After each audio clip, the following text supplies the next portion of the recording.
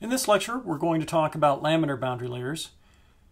There are two types of boundary layers we'll focus on in this course, laminar boundary layers and turbulent boundary layers. Laminar boundary layers, we actually have an analytical solution for, well, it's a computational analytical solution for what the boundary layer looks like. For turbulent boundary layers, we have to rely on what are known as semi-empirical approaches to get the boundary layer profile, which basically means we combine a little bit of analysis with some experimental data. But for laminar boundary layers, we actually have a solution for that. It's not a solution that you can see kind of written out in, equation form. It's written out in equation form, but then it has to be solved numerically to within whatever accuracy you want. The solution that we use is called the Blasius solution, and it's based on a solution by a guy whose last name was Blasius. Essentially what he did is his graduate advisor, he was a graduate student, and his advisor was Ludwig Prandtl, who I mentioned in a previous lecture. Ludwig Prandtl developed the boundary layer equations. They were just simplified form of the Navier-Stokes equations, taking into account that boundary layers tend to be kind of thin as compared to the distance from like a leading edge of a plate. So boundary layer starts at a leading edge of a plate and then grows as you go downstream. But the thickness of that boundary layer is typically assumed very small compared to the distance from the leading edge of that plate.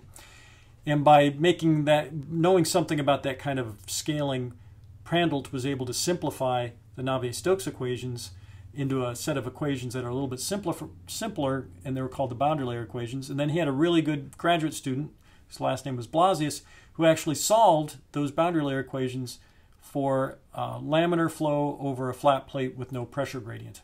And that's the solution that we'll use in this course. So that's what we're going to present today. Go ahead and take a look at your screen. The picture here is of a fighter aircraft. I'm not sure exactly what kind it is, but what I really wanted to show in this picture was the inlet for the aircraft jet engine. So this is where the air is coming in, obviously. But you'll notice that it's sort of offset from the surface of the aircraft. It's not flush right up against the side, but it's actually offset a couple of inches from that. And the reason they do that is because of the development of a boundary layer on the surface of the aircraft. So you can imagine, for example, I'm going to sketch this out. Let's say this is kind of the nose of the aircraft, and then you have your jet engine intake over here. There's a, as the flow comes in this way, you're getting the development of a boundary layer, right? Well, the boundary layer has what we call low momentum air coming in. It has air with not very much energy associated with it because the velocity is small. The velocity is small because of the no-slip boundary condition against the wall, right? So if I sketched out the velocity profile here, you can see in the boundary layer, the velocity's small. So this is the boundary layer region here. The velocity is small in that boundary layer region, so that air has very little energy associated with it. Plus there's a velocity profile to it, so the air is not even coming in with a uniform velocity profile. We don't want to have that kind of air going into the jet engine. We want air that has a nice uniform profile to it. We want air that's coming in with a lot of energy associated with it. And so we try not to bring in that boundary layer air. And so in order to avoid that, what we do is we offset the engine. So the engine intake is right here. You can see it's offset some distance away from the surface. See that over here as well. So that we don't bring in that boundary layer air. And instead we have nice uniform air that's all very high energy coming into the engine. So I thought that was kind of an interesting application to show you with boundary layers. All right, so let's talk about the Blasius solution for laminar boundary layer. And the geometry that Blasius solved for looks like what we have in the picture here. We have a uniform flow coming in, capital U velocity. We hit this flat plate, so this is just a plate, and as soon as the fluid hits that plate, it sticks to it because of the no-slip boundary condition, and it has zero velocity there. Far away, it still has the velocity capital U. We're assuming that there's no pressure gradient. This term, no pressure gradient, just means that the velocity out here is uniform.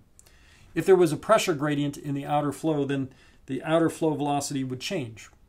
Right? Because there's a pressure gradient, it would change the velocity out there. So this is a situation with no pressure gradient. So we need to go from zero velocity to the outer flow velocity. And outside the boundary layer, the velocity profile is uniform nominally.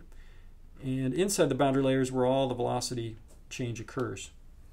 So we have this uniform flow, hits the plate, no slip boundary condition. You get the development of the boundary layer. There's the 99% boundary layer thickness. And then it just continues infinitely downstream. So that's the geometry that Blasius solved for. And the solution that he developed is not a solution you can write down like y equals, some function of x. It's a differential equation, essentially, is what he solved the equations down to. And then you can solve that differential equation numerically. And so it's considered an exact solution to within whatever numerical accuracy you want. So we can't actually write down the equation, but we can solve for it numerically. And the things that we typically solve for include the boundary layer thickness, the 99% boundary layer thickness, the momentum thickness, the displacement thickness, the wall shear stress, and a drag force. And I'll explain all those in just a moment. So let me just show you what those come out to be. So over here, we have the 99% boundary layer thickness, just made in dimensionless form. Since we did our dimensional analysis, we now hopefully are converts to showing things in dimensionless form. So here's the 99% thickness, made dimensionless by the distance from the leading edge of the plate. So if this is our 99% thickness up here, x is our distance out to that point. Okay? And then that's equal to 5 divided by the Reynolds number based on that distance x. So the Reynolds number, I guess I have it down here, right here. The Reynolds number based on x is the free stream velocity or the outer flow velocity times our distance x divided by the kinematic viscosity of the fluid. Remember that kinematic viscosity is just dynamic viscosity divided by the density of the fluid. So the 99% thickness made dimensionless by the distance x is 5 over the square root of the Reynolds number. So that kind of profile here has a square root sort of shape to it. So if you rearrange this, what you'll find is that delta goes something like the square root of x. So that's what that profile looks like. You can get that just directly from here. The displacement thickness is given here. So it has the same kind of 1 over square root of x, Reynolds number based on x profile, but the numerical value is smaller. And then here's the displacement thickness. I'm sorry, the momentum thickness is that one. So all three of these thicknesses just come straight out of that Blasius solution. Some other quantities that are typically of interest are the wall shear stress. So this would be the shear stress acting at some point on the wall, tau w.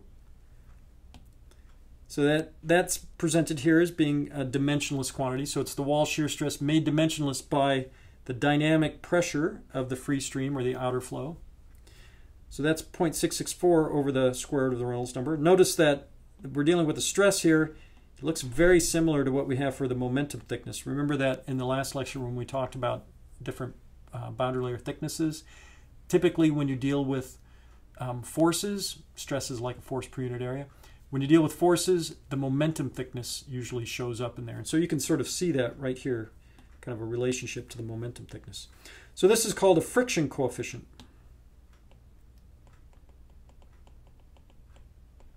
It's just a dimensionless wall shear stress.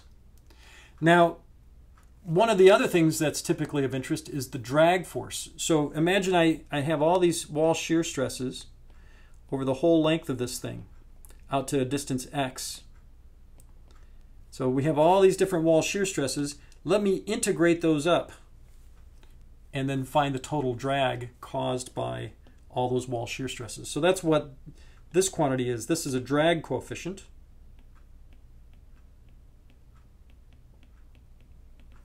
And all it is the drag acting on this plate made dimensionless by the dynamic pressure multiplied by L. L would be the distance out to where you want the drag. So let's say I wanted the drag over the whole length of the plate out to this point here.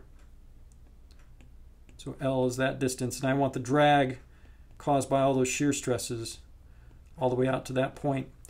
That L is just the drag over that distance L. Okay. And so that's how the drag is made dimensionless. And to find the drag, you're just integrating up the wall shear stress times little areas dx's. So dx would be this distance here. So it's just the wall shear stress times dx times 1. I'm assuming unit width into the page. So that's what the drag is. And then if you do that calculation using the Blasius solution for the tau w here, then it comes out to be 1.328 divided by the Reynolds number based on the length, which is given here, raised to the 1/2. So the CF just allows you to find a shear stress at a point. The drag coefficient allows you to find the drag force over some length.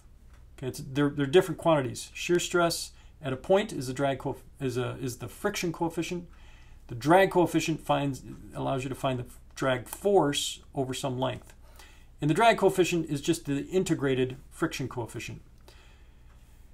Every time I've taught this course, we give problems where we want people to find the drag acting on a plate because of the boundary layer. And I would say 75% of the class goes through and tries to integrate this on their own. They try to integrate it by hand. You can do that, and it'll work, and it'll give you the right answer as long as you don't make mistakes. It's much, much easier to find the drag force just using the drag coefficient right here. We've already integrated for you the friction coefficient. So don't feel like you have to go through and integrate the wall shear stress over the length to find the drag force. You can do it as long as you're careful, but it's been pre-calculated for you in the form of the drag coefficient. So if you're trying to find a drag force over some length, just use the drag coefficient. Okay. So these are all the expressions that we typically use when we're dealing with a boundary layer. Now this is specifically for a laminar boundary layer, and so there's a Reynolds number restriction on it. And we've talked about this before, I think back when we talked about the Navier-Stokes equations. When you're dealing with solutions to the Navier-Stokes equations, and the Blasius solution is kind of a subset of that, we typically have to assume, well, we always have to assume that we're dealing with a laminar flow. And so the Blasius solution is really only for laminar boundary layers. And the laminar boundary layer will occur if the Reynolds number based on the x position is less than about 500,000. Okay. Now, why 500,000? That's just experimentally a good engineering rule of thumb. Okay. It's not anything magic like at 499,999 it's laminar, and 500,001 it's suddenly turbulent. There's a transition from laminar to turbulent over some range of Reynolds numbers. But as an engineering rule of thumb, just use 500,000 as kind of the dividing line between laminar and turbulent. Okay. Now, think back. What was the critical Reynolds number for flow through a circular pipe? If you can remember back to the Navier-Stokes solutions for what's known as a Poiseuille flow through a circular pipe, do you remember what the critical Reynolds number was for that between laminar and turbulent flow? It's about 2,300. Okay, quite different than this. So it's 500,000 for flow over a flat plate, 2,300 for flow in a circular pipe. For Couette flow between two parallel plates, the critical Reynolds number there, I think, was about 1,600, based on the distance between the plates. So they're all three different numbers, and it's just because they're found experimentally. There's no reason they should be exactly the same because they're just different geometries. Okay, so remember this 500,000 number. So when you're dealing with Reynolds numbers less than about 500,000, then this Blasius solution is valid. If you're dealing with Reynolds numbers greater than 500,000, then it's not valid. You should use some other expression, which we'll talk about in a different lecture. Okay, these equations, you don't have to memorize those. Those will be available to you on like a formula sheet, or you can look them up on the web. But just keep in mind that they're really restricted to laminar boundary layers. All right, just to kind of show you how well this Blasius solution works, I've got a picture here showing experimental data compared with the Blasius solution. So the picture here is kind of flipped around than what we're normally used to. The vertical axis is the dimensionless velocity. So U is the velocity in the boundary layer. Capital U is the outer flow velocity. And then on this axis is a dimensionless vertical position. Y is the vertical position. So the picture we're looking at is this. Here's Y. Here's our profile. Here's a capital U outer flow velocity. And this is our little u. And so Y is the distance from the plate surface here. Capital U is the outer flow velocity. X is the distance from the leading edge. It'd be like the distance from the leading edge out to this point.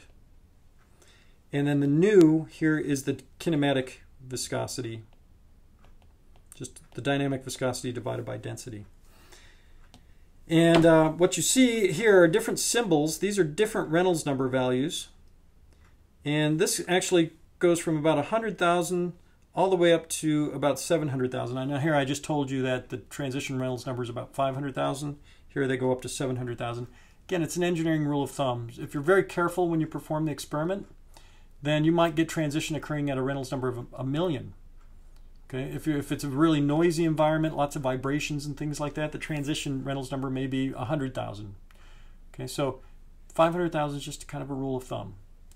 But anyway, you can see the experimental data for the velocity profile shown here is the symbols, and then the line is the Blasius theory solution when you solve that differential equation numerically. And you can see it works very, very well.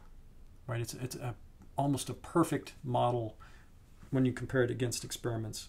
I flipped this plot around to make it more natural looking for us, so you can see the symbol, I mean the text here has gotten all mixed up because I've kind of turned it and flipped it. But here's the way we normally look at it. Here's the y coordinate made dimensionless, and here's the velocity profile. So you know the flow is going this way. And then again out here is the capital U velocity. So I just wanted to show it to you in a different way, just in a way that's a little more natural for us to see it. So anyway, the point I want to make with these plots is that the Blasius solution works very, very well when you're dealing with laminar boundary layers. But you have to make sure the Reynolds number is less than about 500,000, as we've shown here. There actually is another restriction on the Blasius solution. You don't hear about this one as much, but the Reynolds number needs to be greater than about 1,000 also. So I'll make a note here. You should also try to make sure the Reynolds number is greater than about 1,000. And the reason for that is because the Blasius solution is a solution to the boundary layer equations, which themselves are an approximation to the Navier-Stokes solutions. To go from Navier-Stokes equations. To go from the Navier-Stokes equations to the boundary layer equations, there's an assumption about the Reynolds number being large. And so if you're dealing with Reynolds numbers less than about 1,000, then the boundary layer equations really aren't valid anymore, and so the Blasius solution wouldn't be valid. So in reality, the Blasius solution is actually pretty good from about 1,000 to 500,000.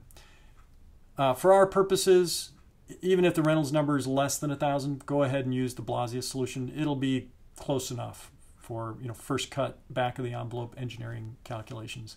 If you want something more accurate, you actually have to rely on an empirical or an experimental kind of curve fit, and to get you closer to the real life situation. So anyway, anything that's less than 500,000 for our purposes, treat as a laminar boundary layer and use the Blasius solution. Okay, I think that's all I want to say about this. I have some examples. Go back up here to the top. I have some examples that you'll want to take a look at where we use these relations, these Blasius relations, to solve some boundary layer problems. So you definitely take a look at those. They'll all be in separate videos.